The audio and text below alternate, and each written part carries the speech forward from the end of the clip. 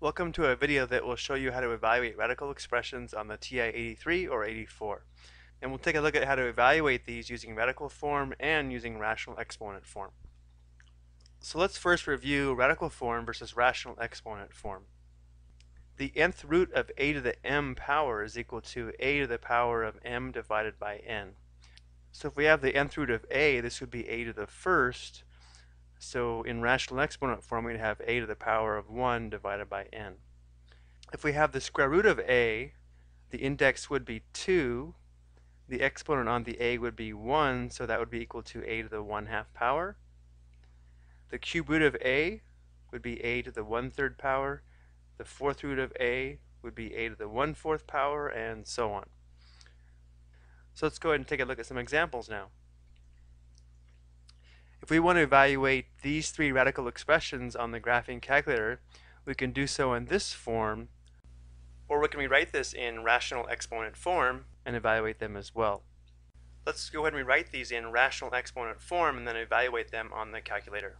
So this first one would be the square root of 16, which is equal to 16 to the power of 1/2. The cube root of 64 would be equal to 64 to the 1/3 power. And the fourth root of 81 would be equal to 81 to the 1/4 power.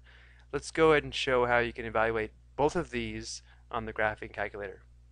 So from the home screen, if you want to access the square root key, we press second x squared, and you can see it brings up the square root, and then we just type in the radicand, which is 16. Close the parentheses, press enter, and the square root of 16 is equal to 4. Or we could also type in 16 to the power of 1/2. So we type in 16, here's our exponent key. And then in parentheses, we type in 1/2. And of course, we'll have the same result. The cube root key is located under the math menu. And you can see it would be option 4. Then we type in the radicand, which is 64.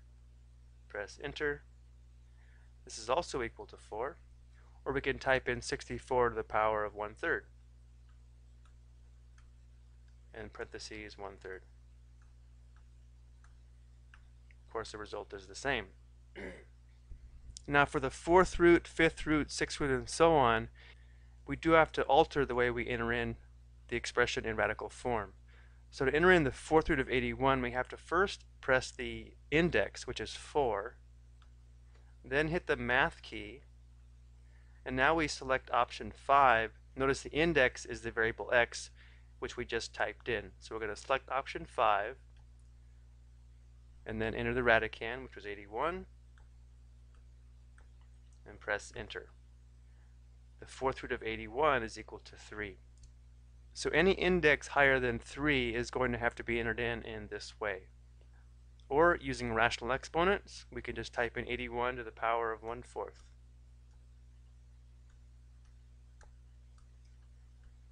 The reason I like to show rational exponents at the same time is that it's very consistent in the way that we enter them in.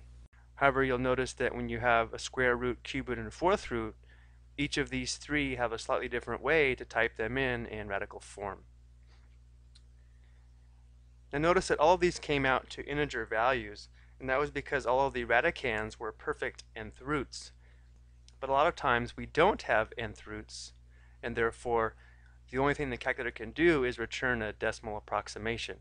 So as we see here, you probably know that you can simplify the square root of 8 as 2 square root 2, but if we evaluate this on the calculator, it is just going to give us a decimal approximation. So let's go ahead and rewrite these using rational exponents, and then we'll do the same thing we did on the previous screen. So this is equal to 8 to the 1/2 power. This would be equal to 75 to the 1/3 power. And this would be equal to 64 to the 1/4 power. So again, none of these radicands are perfect nth roots, so the calculator will only return a decimal approximation for each of these. So the square root of 8 is approximately 2.83, or we can type in 8 raised to the power of 1/2 for the same result. For the cube root of 75, we would have to press Math, option 4, 75, press Enter, or 75 to the 1/3 power.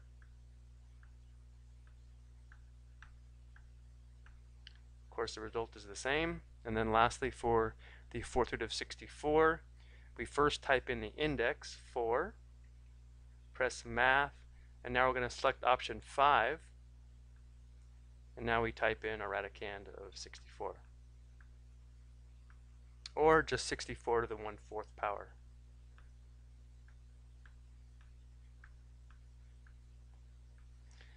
So that'll do it for how to evaluate radical expressions on the graphing calculator.